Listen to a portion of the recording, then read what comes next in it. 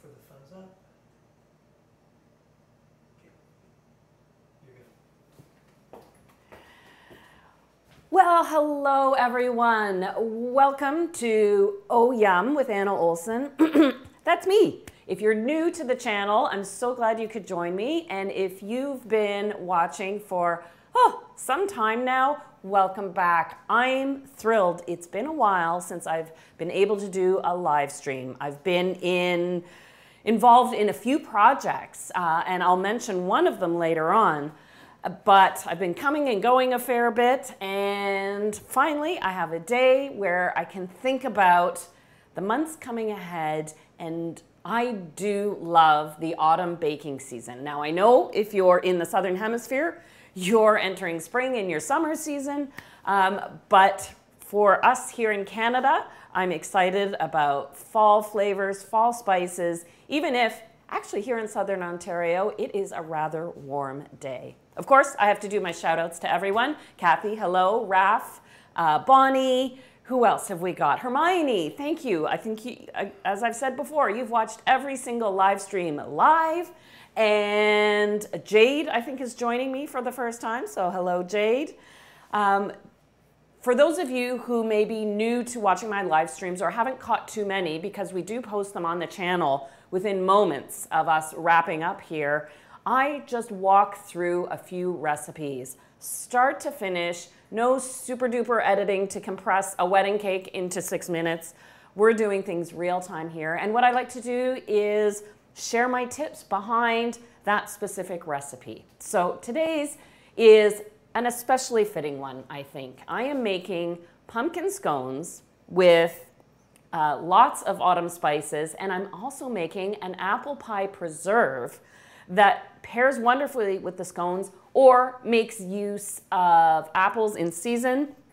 And then you've got something to enjoy all winter long and could even make a great gift for the holidays. We're not talking about the holidays yet. The reason I think making scones today is fitting is we lost Queen Elizabeth yesterday, and whether you're British or not, or supported her or not, she is an icon of our modern history. And so I think making a scone feels absolutely appropriate. Now, this is not a classic English scone. This is a pumpkin scone, which means it's got a softer consistency than a regular scone. Please note that I'm going to keep an eye on the thread. Before I get cooking, I'm just going to take a quick look at everybody's comments. Well, lots of hellos out there. Even from, I see Southeast Asia, hello to Singapore. We've got lots of greetings there. Oh, and we've got someone whose sister went to culinary school, and Michael, who is operating the cameras, taught her and has been watching for a long time. Hello to Malaysia, lots of hellos to everyone. Let me jump into the recipe. Now, of course, you can see the full recipe printed out below for both the scones and the apple pie preserves, so you can always come back and revisit the recipe. Starting with the scones, I have preheated my oven to 400 Fahrenheit, so that's 200 Celsius, and I've already measured my flour into my bowl. So this recipe you make by hand. It comes together quickly, so you can crave making pumpkin scones and be eating them within a decent amount of time. Now, I don't add granulated sugar to my flour mixture because I'm using maple syrup to sweeten the scones, and I'll add that with my liquids. But I will add my full tablespoon of baking powder, and I've got my assortment of spices here, plus a little bit of salt. I've got cinnamon, ginger, allspice, and clove. And so, of course, if you have a pumpkin pie spice blend you like to use, you can pull all of these spices out and just add 2 teaspoons of that to your mixture. So this all goes in at once. And when I'm making scones, I don't worry about sifting the ingredients because we are working the ingredients together, so much so that sifting, it just adds an extra step to the process. Now I'll ask Michael if he wouldn't mind grabbing my ice cold butter from the fridge. So scones are one of those preparations where you want to work with cold butter. Typically, the temperature of your butter indicates the temperature of your ingredients throughout the recipe. So like a cake, you start with room temperature butter, and then all your other ingredients should be room temperature. But scones benefit from cold butter to help make them nice and flaky, even a softer style scone like these pumpkin ones. So what I'll do is take my 175 grams of butter and using a box grater, grate that into the flour just like it was cheddar cheese. You want to work quickly. If you have really warm hands, you might want to use a little paper towel to hold the butter so it doesn't get too slippery or melt on you. And it's amazing how that, oh sorry, I made a mistake. My error, the recipe below is correct. It's half a cup of butter, 115 grams, not 3/4 of a cup. I'm thinking about my pumpkin puree measurement. That's what I'm doing. Get all the butter from the inside.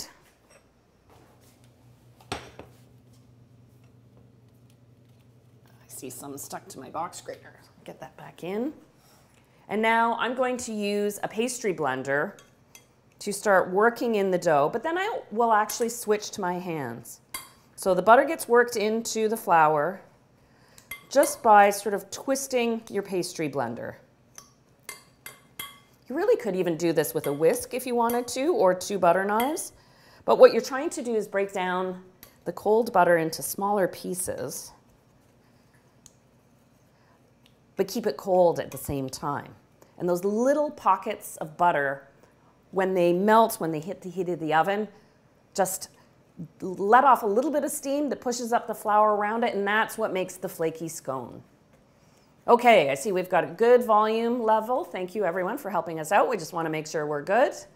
And yes, you are right. Bee leering, maple and pumpkin is pretty yummy. It's a nice combination. And hello to Andrea from Hungary. I'm just taking a peek while I'm cutting in my dough for the comments here. Ahmad is asking a good question. In hot climates, do your ingredients have to be cold? When it comes to things like pie pastry and scones, yes. And if you're fighting a hot, humid day or a climate, then put those ingredients in the freezer. So when they come out of the freezer, they'll adapt quickly to the temperature change, and it buys you a little extra time. Now, this is my little trick when I'm making scones, or as you say in the UK, scones. I like to rub the butter between my palms, and then those tiny little pieces of butter flatten out a little bit. So it's almost that same principle of laminating dough when you make puff pastry or croissant dough, that you're just creating sheets of the butter, and that will help build in that flakiness. And hello to California, South Africa, Spain, and someone's asking about current trips. Well, speaking of Spain, Michael and I are heading off in a couple of weeks to host a culinary tour. We'll be in Madrid and Seville. Very, very excited. Love the cuisine of Spain. So hopefully I'll come back and be able to talk about it and share a few recipes with you. All right, so now my butter is worked in, and it's time to add the liquids. So I do have, this is the correct measurement, 3/4 of a cup, 175 ml of pure pumpkin puree. So if you are in the grocery store and buying tinned pumpkin, you want to make sure you're not buying pumpkin pie filling. That has added sugar and spices. Pure pumpkin puree is just that. When the season comes about, our pumpkins aren't quite ready yet, our fresh pumpkins, it won't be long. But what you have to do is buy the pie pumpkins, which are smaller and they're darker in color. Those are the ones for roasting and turning into your own pumpkin puree. And what you do is cut it in half, scoop out the seeds, put it face down on a baking tray, pierce the outer skin with a fork, and you bake it in a 350, 175 oven for about half an hour until it's soft. Once it cools, you can just peel off the skin, puree it, and then freeze it to use later on. So it is easy to make. But those bigger pumpkins that you use for jack-o'-lanterns, they're too pulpy, stringy, and watery for baking. That said, different countries have so many different varieties of pumpkins. So the squash type, you could even use a butternut squash in this recipe. You could use sweet potato in this recipe, but you want that dense style of puree. Ube. Oh, ube. Good suggestion, Michael. Ube would work very well. If anyone's watching from the Philippines, I love the ube. And then you would end up with a brilliantly purple scone. It would be fantastic. Add a little ube extract because it adds a little more purple color. Now, the sweetness I promised. Some pure maple syrup, which, yes, I know we are lucky here in Canada that we have access to it. This is actually our friends who live locally who actually make their own maple syrup. It's not that common. Not everybody is able to make maple syrup. And is it 20 liters, Michael, that cooks down to make 1 liter, or 40? 40 to 1. 40 liters of sap get cooked down to make 1 liter of maple syrup. So even here in Canada, though it's plentiful, it is a luxury ingredient as it is around the world. As a substitution, you could use a maple flavored syrup. You could use honey, but what I would ask you to do is reduce that amount of honey to half and replace that with that half of liquid. So this is half a cup of maple syrup. Use a 1/4 cup of honey and a 1/4 cup of milk to replace the volume of the maple syrup, only because honey is thicker and it has a more concentrated sweetness. So you have options. I hope that's answering some questions for you. Ira likes the idea of the ube. We've got some Canadians watching. Hermione, I saw your question pop up earlier about making scones with frozen blueberries, and it becomes kind of a bit of a mess, and your scones can come out a bit gray as the frozen blueberries melt. And so what I like to do is, if I use frozen blueberries, I don't thaw them first. I use them right from the freezer, and I give them a good toss in flour, and then kind of shake out the excess flour. And then quickly, I don't add the blueberries when I add my liquids to the bowl. As I'm flattening out my scones, I kind of sprinkle them in and fold the dough over so the blueberries barely come in contact with the dough, and that does help.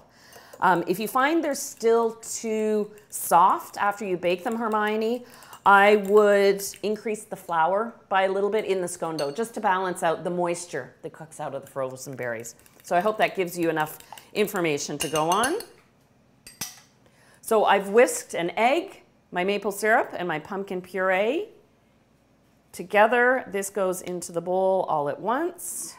And now I'm going to stir this just until the dough starts to come together. So I still want to see some flour in the bowl before I turn it out onto my work surface.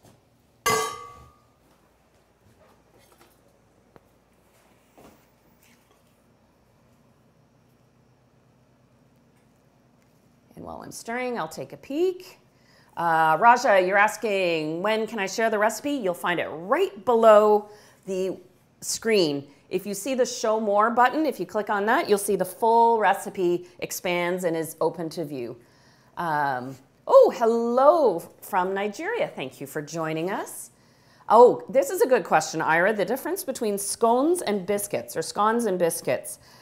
Biscuits quite often, well, it's a matter of geography. You think of biscuits as being American, quite often Southern American, and they can be very fluffy in style, quite often with buttermilk at their base, and it's less about the flaky, buttery delicacy. It's more about the fluffiness and the volume and the lightness. So you crack into one, it's beautifully light. It's good for swishing around a plate with juices or slathering with butter. I mean, well, so is a scone too, but the consistency is a bit different. Where a typical English style scone is a little more dense, and even actually a little more dense than this dough. My hands are going to get sticky, so I just want to warn you, I will have to step away once I get this dough shaped to wash my hands for a second. I do have a little extra flour in case I need it, and I'm using my dough cutter, but you could just use your spatula, and I'm finishing bringing the flour into the pumpkin by sort of flattening the dough and folding it. and rotating it just to make sure it doesn't stick. Hello from Mexico, Edmonton, Alberta, Veracruz, Malaysia. Nancy's asking, did I recently take a boat or ship excursion? I haven't. I am hosting a French river cruise, but that's September 2023, so a year from now.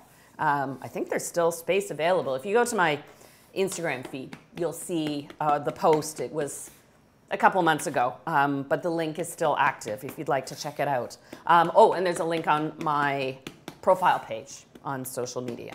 Okay, I've got my dough just about combined, and you can see the little butter bits are visible. That's absolutely fine and acceptable. You don't have to, this is not a cake dough, so you don't have to fully bring the butter, you're not creaming the butter into the dough. It can have a presence in there, and that same tip applies to pie pastry. Now, I've divided the dough in half. And I'm just going to cut the scones into wedges. If you wanted to do a cookie cutter, you could, but because this is a softer dough, you will find that it kind of relaxes as it bakes. And so a wedge is an easy way to get the shape you want. So I'd say that's about 2.5 centimeters high. It doesn't have to be a perfect circle. Oh, hello from the UK and Indonesia. Thank you for joining me. Guadalajara, amazing. And Catherine's asking, is there a country I have not been to that I would love to travel to? Oh, yes, so many. And so many places I want to go back to. I would love to visit India. I would love to visit South Africa, Australia, Japan. There are lots of countries in South America I have yet to visit. I'd love to go to Peru, to Colombia. Visit countries in South America, and I'd love to explore the cuisines of Mexico too. I hear such great things about the food in Mexico City and Oaxaca. Just feel like I have to go.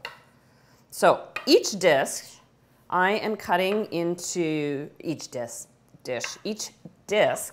I'm cutting into 6 little scones, and they look kind of unassuming right now, but you'll be surprised how much they grow in the oven. So give them a fair bit of space. You can't put more than the 12 on the baking tray. And I'll bring the tray over so you can see.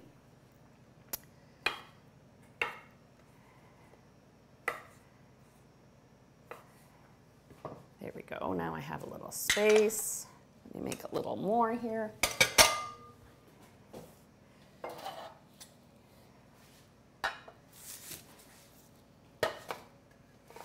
There we go, and line these up with lots of room.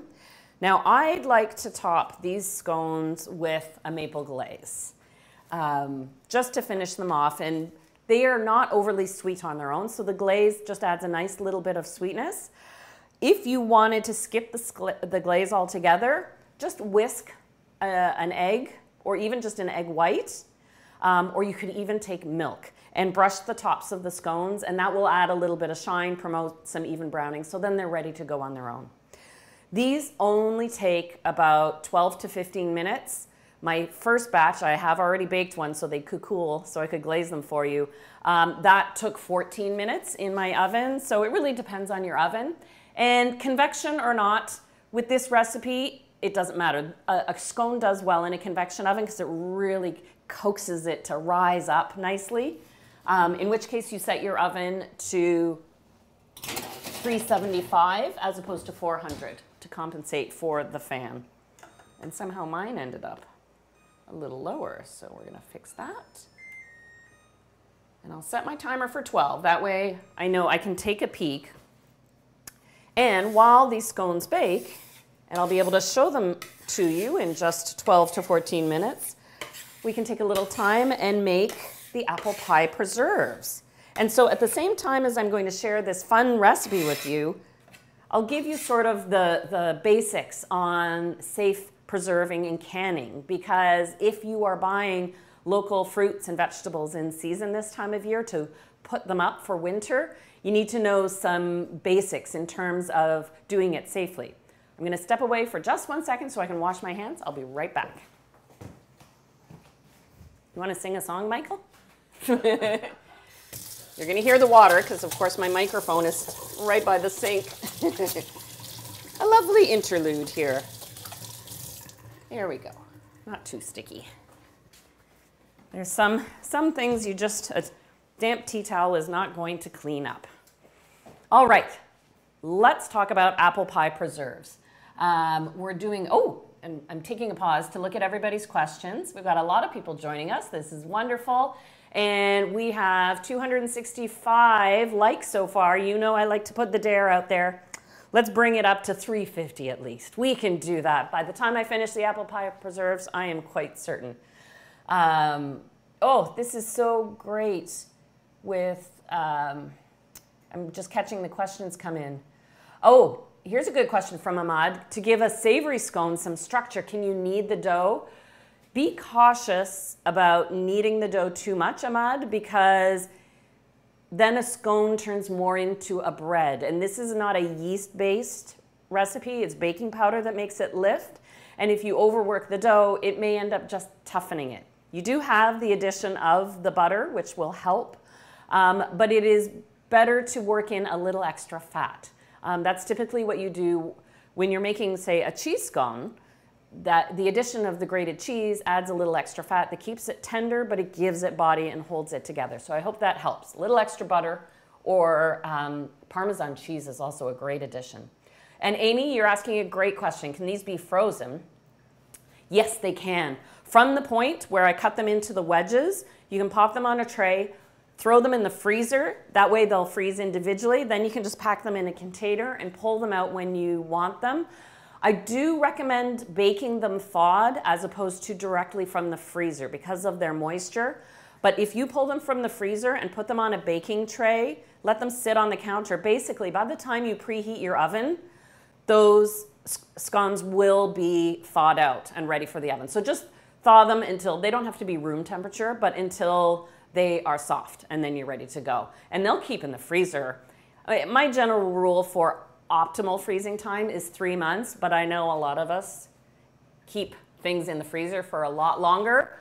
Don't keep them for longer than a year because they'll just pick up freezer taste after that. But optimal is 3 months ahead. So great to have on hand when the weather starts cooling down and you're just ready for that break and a cup of tea, but you want something freshly baked.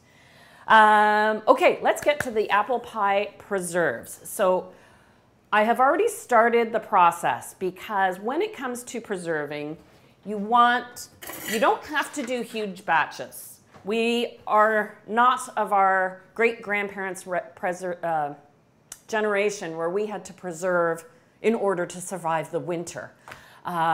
We're so lucky we're able to buy fruits and vegetables year-round, but the just like baking, none of us have to bake, but we love baking, and preserving is the same thing. It's a gratifying activity, it's relaxing, it's rhythmic, it follows a pattern and a step, and at the end of it, you have something that you can proudly share with family and friends. It makes great gifts, and then you do have something that was created at peak season that come winter or off season, when you open it up, it is just a beautiful taste of that time of year. And so these apple pie preserves, instead of my making a blueberry jam or a blackberry jam or a peach, I wanted to do something a little different. And these preserves taste exactly like apple pie in a jar. So you can use it as a dessert, you can put it on a cheese platter, and they pair wonderfully with these scones. I'll bring the pot over. So just as a note, the recipe that you see below is double this amount. Because I had to do so many stages of the recipe for you, I wanted to split it so that I didn't have apple pie preserves everywhere. So this is 6 apples, which I have peeled, cored, and diced up. And I tossed them with the lemon juice and just started them simmering. You bring them up to a simmer. And this is a key step. So in terms of weight, for the full recipe below, for 12 apples, you're looking at about 1.5 kilos after you have peeled and cored them If you're buying the apples to make this recipe, then it's buy about 2 kilos, and once you peel it and core it, you'll have enough for the recipe. And you don't have to measure them that precisely. And I'm basing this on a medium-sized apple. So first, let's talk about what apple varieties suit an apple pie preserve, because I want my apples to hold their shape. I want them to have a nice tartness. So my rule is, for apple pie preserves, use the kind of apples I would use in an apple pie. Granny Smith is a variety that I think is pretty much available around the world, and everybody knows it. And even if you can't get Granny Smith, use that as your benchmark when you're picking your local apple variety, because every country has different types of apple. Here in Canada, apple pie apples include Granny Smith. They include Honeycrisp is a personal favorite. Crispin, that are sometimes called Mutsu, kind of have a body and a structure so they don't turn all watery and mushy. Spies, Spartans, even Cortlands work well. Your eating apples, like Goldman Red Delicious, like Macintosh, are too sweet and they're too mealy for cooking into an apple pie preserve. You'll have applesauce before you end up with anything else. So this is why I've opted for Granny Smith just here. And so it took about just 10 minutes for these apples to come up to a simmer with the lemon juice. And the reason I don't add my sugar right away is because if you add your sugar immediately to your fruit, and this goes for any fruit jam, it cooks into the fruit and actually almost candies a little bit, and you can end up with a jam that's tough. The fruit is actually tough within the juices. And so it's a good idea to soften the fruit first before you add your sugar. And oh, Amy's asking, are apple pie preserves the same as applesauce? No, because we're going to keep this diced texture, so it's got a nice chunky texture to it. So I'm going to put this back on the heat now that it has softened, and I have my added ingredients. So how would you like me to hold them so everyone over the pot? Okay. So the first thing I'm going to add, now remember this is a half recipe. I'm adding 200 grams or 1 cup of sugar. So the recipe below says double because it's double the amount of fruit. So really not a lot of sugar as a preserve goes, because we don't have to add pectin to this recipe to set it. So you don't need that high amount of sugar. Before I added my lemon juice to the pot, I zested my lemon.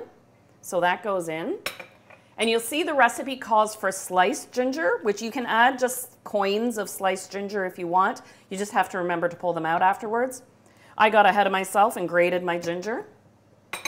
And then those apple pie spices of cinnamon, a little bit of allspice, and I happen to have a whole nutmeg. But that combination of apple and nutmeg together with that hint of allspice, to me, are the perfect spices to add for an apple pie combination. And now what you do is you bring this up to a simmer just over medium heat. You don't want to scorch the preserves on the bottom, and you let that cook for about 20 minutes to let the flavors meld, and you'll see when the apples turn a translucent color. They're no longer as brightly white as when they were fresh. Then you know your apple pie preserves are cooked. Now, normally when you're making a jam, you would consider adding pectin, which is a starch that's naturally found in apple cores, apple skins, strawberry seeds, blueberries. Quite often, the pectin we buy is apple-based, and what that does is it reacts with the sugar and acidity that you put in your ingredients, and then that starch thickens and creates a gel that sets your jams. But this is a preserve. It's not a jam, so it doesn't have to have that set, and the apples themselves let off natural pectin, and so it thickens all by itself. But it doesn't get a hard set, and it isn't tough at all. So what you can use that 20 minutes to do is get yourself organized and ready for your preserving. So what you want to do is have your jars on hand. You can use different sizes. You want to make sure they've been properly washed, And I already have my pot of water that is at a low simmer now. I will increase it once I remove my jars. And what you want to do is drop in your jars into your water to sanitize them and get them really hot, because you're going to add your hot apple pie preserves to your hot jars. Put the lid on, and you want to create that seal from the heat inside the jar. Then you boil them for just 10 minutes. It doesn't take too long. And then you cool them. And as the preserves cool, that creates the vacuum that seals them in, and then they are shelf stable. If you don't want to go through the whole jarring, canning process, you can just cook your apple pie preserves for 20 minutes, let them cool down, put them in a jar, and keep them in the fridge, and they will keep for weeks in the fridge. Not months, not years, but they will keep for weeks, but you have to keep them refrigerated. The other key note is when you're making these preserves, if you want to make them and go through the canning procedure, you cannot reduce the sugar, as tempting as it might be, because that sugar acts as a preservative that keeps the apple pie preserves just that, preserved.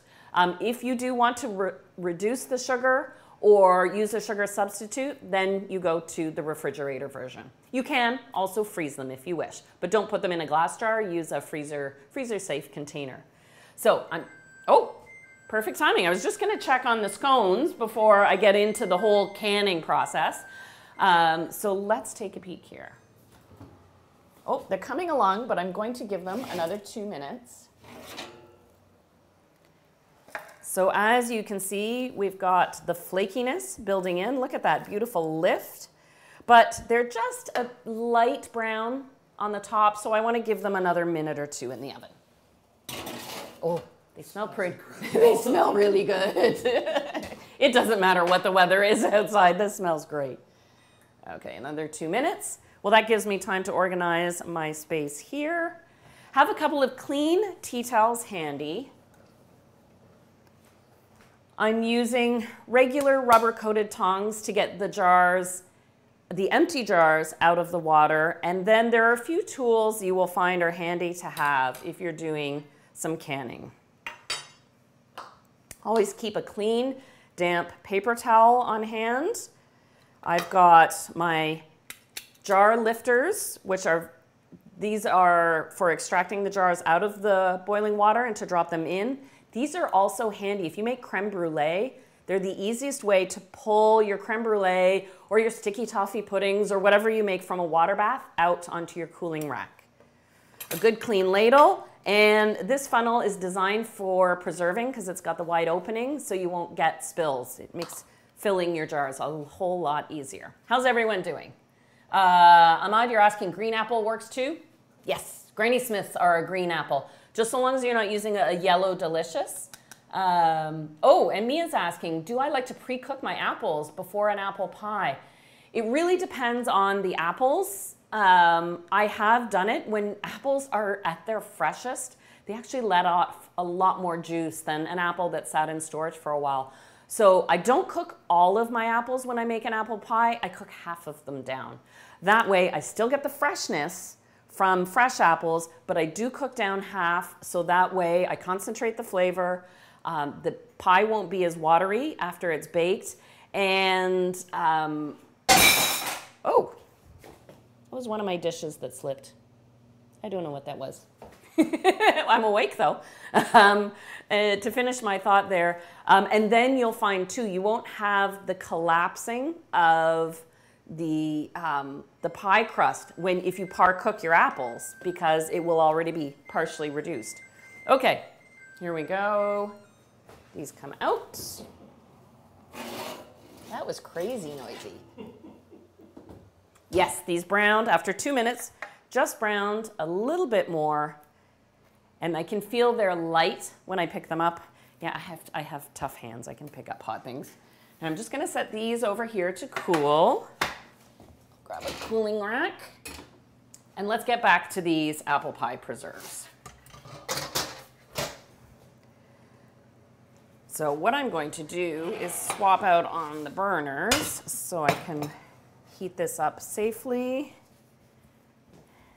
Is show you the apple pie preserves after they've cooked for about 20 minutes. So you want to make sure before you're preserving them that you see bubbles rising from the surface, that it's at a full simmer. So that's what I'm doing right now. Do you want me to bring the preserves over just so we can take a close look? Okay. But you can see now that there is a bit of juice around the apples and it's thickened up nicely, but the apples still hold their shape. And they will go more translucent as they sit in the jar because you're heat processing them. So as these heat up, I'll get my jars ready. And you don't have to work with any particular speed. Once you draw the jars out of the water, they are sanitized. You've got a few minutes to get yourselves organized. It's not like it has to go in the jar right away. I've got a cutting board with a tea towel. I like to work with tea towels when I'm jamming because these things don't slip. I know it's a clean tea towel and it just keeps my work area tidy and safe because the jars won't be slipping around. I'm going to increase the temperature on my pot of water because you do want it at a full rolling boil when you're heat processing jars. And you can use an assortment of sizes, shapes, what have you. So there are my jars. Drop a funnel. And additionally, I have two-step lids. So you've got your lid that goes directly on top of the jar itself with the rubber seal at the bottom. Then you've got the ring that goes on top and secures it in place. Both have been washed. You don't have to heat process your rings at all. They never come in contact with the food. I have a little cold water on my lids now, but you need to now soften that rubber seal a little bit. So what I'm going to do is take some of my boiling water from the pot. You don't want to put boiling water directly on the seals because that'll actually soften them too much that when you put them on the pot, it could actually push the rubber on the outside and you don't get a perfect seal. But now I'm warming them up a little bit and my preserves are bubbling away. If you can hear that, I can turn off my oven now.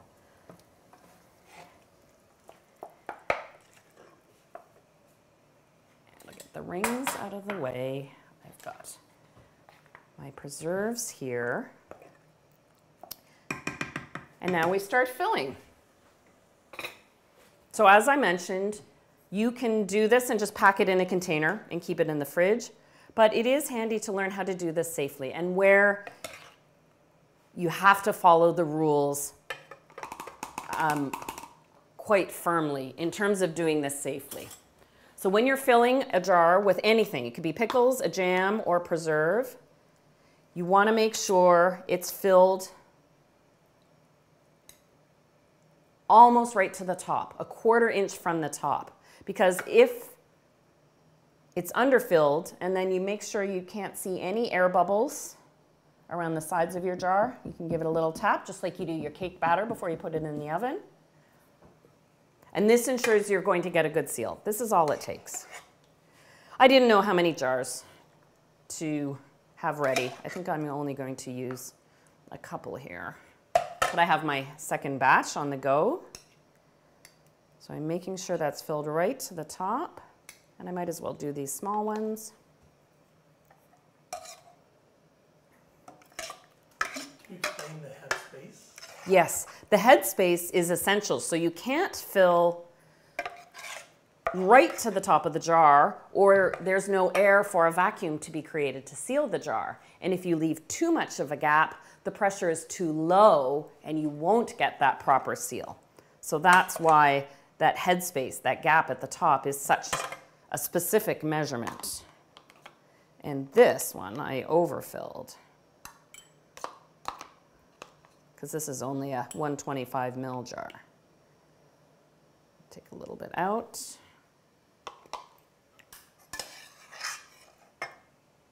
But isn't it nice to know in a short amount of time you can make a small batch of preserves. It doesn't have to be a whole day project. Like I said, you're not making this to survive the winter. And I'm going to put just my remainder back in my other pot. If you have any left or a half jar of jam, that's the one you get to sample first.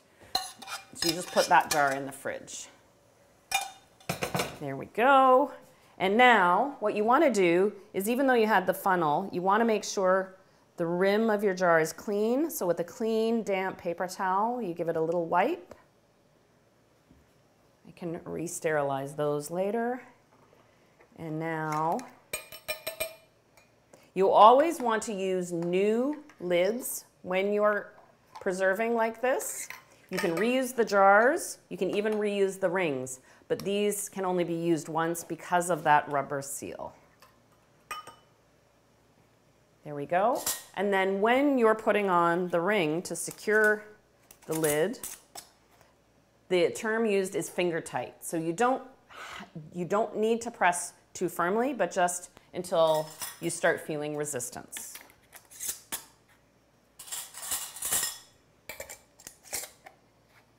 All right. Oh, here's a great question. Kat is asking, can you use cornstarch instead of pectin? And honestly, the answer is no, because cornstarch becomes cloudy once it's chilled, and it starts breaking down in the presence of acidity, where pectin needs acidity to activate. So cornstarch, you'll find if you make your preserves thickened with cornstarch, say you're making a blueberry pie filling, you'll find that you get a little separation in the jar, and you're going to start seeing weeping or liquid around this sort of jelly in the center of the jar. And it will go cloudy once it's chilled, so not as appealing. You'll see a lot of commercial preserves may use different gums or other setting agents that are plant-based. But really the simplest is the natural apple pectin. Okay, oh, Linda makes apple butter, which when I make apple butter, I do it in a crock pot, and it takes overnight, and the house smells so good when I make apple butter. Can I preserve apple butter the same way? Yes, you can. Because you have cooked down your apple butter. So in a nutshell, for anyone who's new to apple butter, it's like taking apples and then cooking it down to applesauce, and then cooking down that applesauce to a fraction of its size to concentrate the flavor. It concentrates the sugar, it concentrates the acidity, and that makes it shelf stable. So yes, you can go through this process to preserve your apple butter. If you ever have questions, use a reliable, trustworthy website to verify your recipes and proportions, because as I said, you cannot reduce the sugar, the acidity, or if you're making pickles, the vinegar or the salt, and guarantee you're going to have a shelf-stable jam. You have to follow those formulas, the proportion of acidity, salt, or sugar, which is what preserves our foods when we do it this way. I'm going to move these back over to the stove, drop them into my pot for 10 minutes, and I'll make sure I hit a full rolling boil before I set the timer.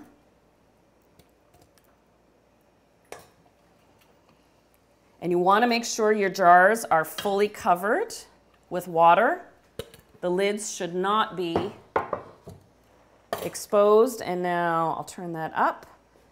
Once I see a full rolling boil, I'll set the timer for 10 minutes. If you are preserving at a higher altitude, which means you have a lower air pressure, there are guides you can find, because you actually need to increase the cook time on your boiling because of the lower pressure. Water boils at a lower temperature at higher altitude. When I learned how to bake professionally, I went to school, and our cooking school was in the Rocky Mountains, and we learned to cook and bake at 8,000 feet above sea level. So I got a really good crash course in high altitude baking. Some of my instructors also got a crash course in it too. Deborah's asking, what do you use apple butter for? Well, it's got a delicious concentrated flavor, and it's got a rich dark brown color, and you use it like jam. But because you don't have to add sugar, because it's so reduced and concentrated, yeah, you use it in baking anywhere you would use a jam or a filling. Spread it on your fresh scones, on a maple pumpkin scone. So now that I have my batch of scones already cooling, this one I didn't realize would probably have been cooled by now. Let's make the simple maple glaze to go on top. So I've already measured my icing sugar into my bowl, and I'm going to add to that a couple of tablespoons of water, couple tablespoons of maple syrup, and I'm just going to use a fork for this. Now this glaze, this recipe for a glaze makes a thinner style glaze, one that is brushed over the scone to completely cover it and add a nice even layer of sweetness. If you want more of a thicker glaze that you drizzle on top, you simply add more icing sugar. And to give it a really nice consistency, I add a little bit of melted butter. It just thickens it up and it sets on top of the scone nicely. Now, if you're new to making scones or scones, oh my, we have cracked 350. We're well over 400 likes now. Thank you, everyone. If you're new to making scones, they are best enjoyed the day they're baked. So that's why I'm so glad, Amy, you asked about the freezing tip. So it's best to freeze them unbaked and then bake them fresh, because that is how they're best enjoyed. Though you could bake them and freeze them, but don't glaze them if you're popping them in the freezer. Great question, Finn, with lots of numbers. What is the difference between a preserve and a jam? A preserve is a more general term. So in the case of this apple pie preserve, it has the sugar and the acidity to be preserved. It could be any fruit in any texture, any sweet style, where a jam is whole fruit mashed with sugar and then set with either its own natural pectin or with added pectin. So it has more of a set to it. And jellies are strained. So you mash the fruit and you let it slowly drip and separate so it's clear, and then again set with the sugar and the pectin.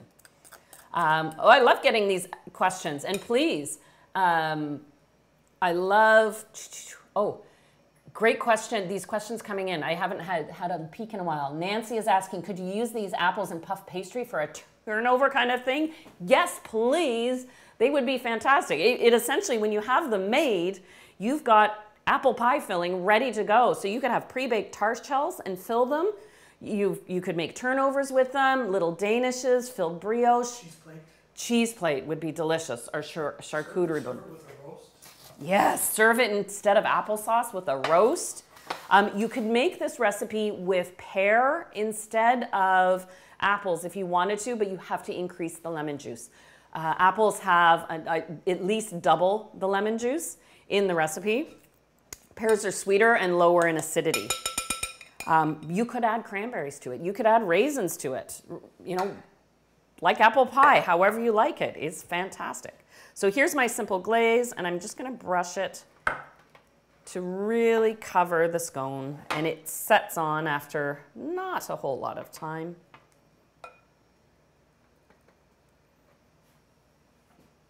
I love what we can accomplish together in under an hour. I mean, it takes a little organizing, and I still will have to do the dishes afterwards, of course. But I'll do the dishes. oh, you're very sweet. In case you didn't hear, Michael's offered to do the dishes. It's on the record. Susie is asking, what is cake and pastry flour? Is it cake flour or pastry flour? Depending on what country you live in, it may be labeled differently. And in the commercial baking business, there are fine differences between cake flour and pastry flour. But generally for the home baker, cake and pastry flour is made from a softer wheat, meaning it's got a lower protein content, and it is also milled more finely than all-purpose flour. So it is designed to be used for delicate cakes and pastries because it'll ensure they're not tough. If you were to try and make bread using cake and pastry flour, you would find it would be dense and heavy because there's no strength, and the yeast, the air yeast produces, would just burst right through. Contrast that with 00 flour, which is a finely milled flour, Italian style of flour, but it has a high protein content. So that's why it's used in pasta and pizza doughs, because it's got the protein to hold together, yet it's milled more finely so that it has that delicacy and you get that good stretch, the chew, when you make a really good pizza crust. So it is not cake and pastry flour, even though it's milled finer. Oh, Nancy's offering to help you do the dishes, Michael. Oh, Catherine's asking a good question, wondering what happens to all these baking versions of things, because clearly 24 scones and 2 people in our house that's a lot of scones per person. Well, Bonnie, I know you're watching, she'll be getting a few scones in just a few minutes. So I do pack them up and give them to family and friends. And it's true, when I have a larger production with a larger crew, everybody gets a box of goodies and gets to take it at home. And when I'm really in a large scale production where I'm doing episodes of things back to back, I've been lucky in the past to have a good relationship with our local food bank and shelter, and because they know I can declare all of the ingredients, they will sometimes even take some of my offerings. So, but that's only when I'm doing lots and lots, and it would be fair to bring a larger quantity. So yeah, nothing gets wasted. But of course, now that I've made these preserves, I'll put a label on it. So you do want to label it, put the date on it. It doesn't have to be the month and day, but the year that you made it. And if you have any specific notes, you can always put the ingredients on. So if you're gifting it, people will know what's inside of it. Put your name on it, of course. Own it, because aren't you lucky you just made something that is so worth sharing. I think I pulled out this platter because I wanted to plate. I'm happy to, oh, here we have a question. Does Starbucks have these scones? You didn't hear it from me, but yes, was that an inspiration for me to work on this recipe a little bit? Maybe. So it is that style, if you'd like. Oh, I'm gonna stack these up. So these will be completely set in half an hour or so. They won't take long to set, but even though they're still a little sticky, I'm going to stack them up.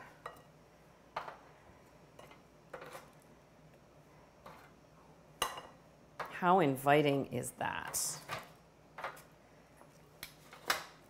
And I'm going to pull a couple of my jars of the preserves. I can always pop them back in. And I do want to set that timer.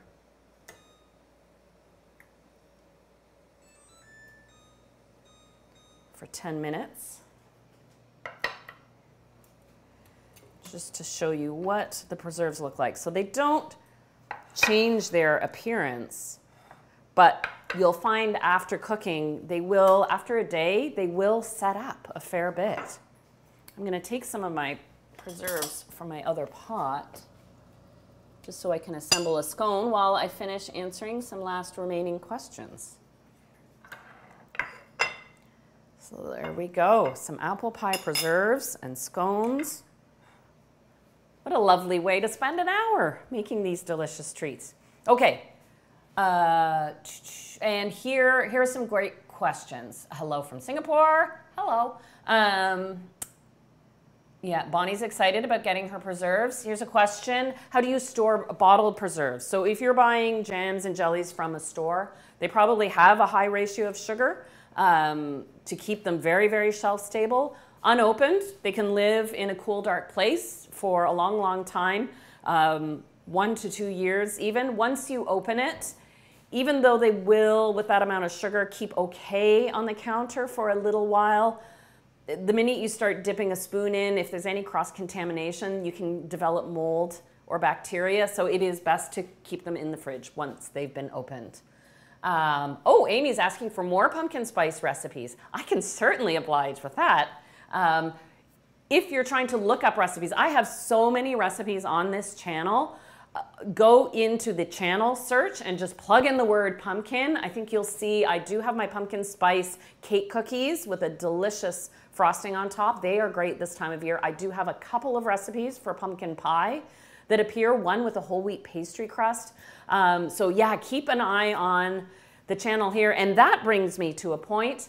Part of why you haven't seen my live streams as regularly as previous is that I have been working on a fun new project called Food Travel Diaries. And this will be launching. This is a new series that will launch right here on this channel starting October 7th with a new episode every Friday I will join you for a live stream at the premiere, and then there will be the premiere function, so I can live chat with you while the episode airs for the very first time.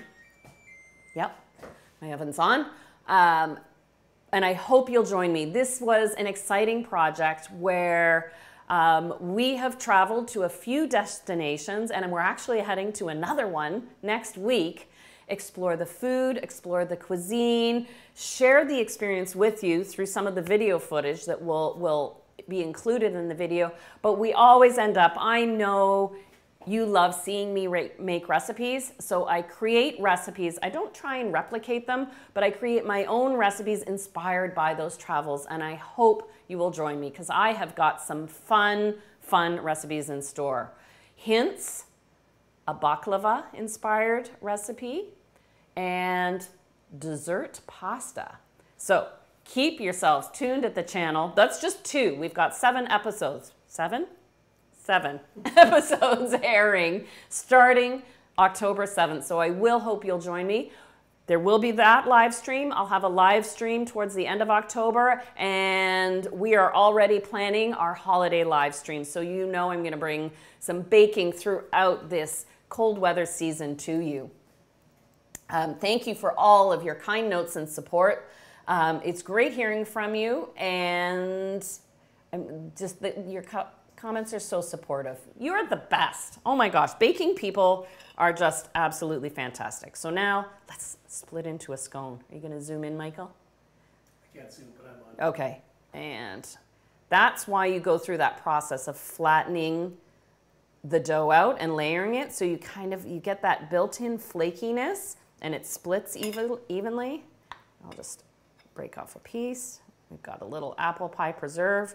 Of course, if you're a purist, you're going to put a little bit of butter on there at the same time. There's no such thing as too much butter. We all share that in common. I really appreciate your support today. I thank you for joining me. Oh, look at that. We've taken it to exactly an hour. How perfectly timed. Have a fabulous weekend, everyone. And remember, this video will be posted right here on Oh Yum shortly afterwards, so you can go back and watch. And I really hope you'll give these recipes a try. I know you can do it. Both the scones and the apple pie preserves. Cheers. The spices.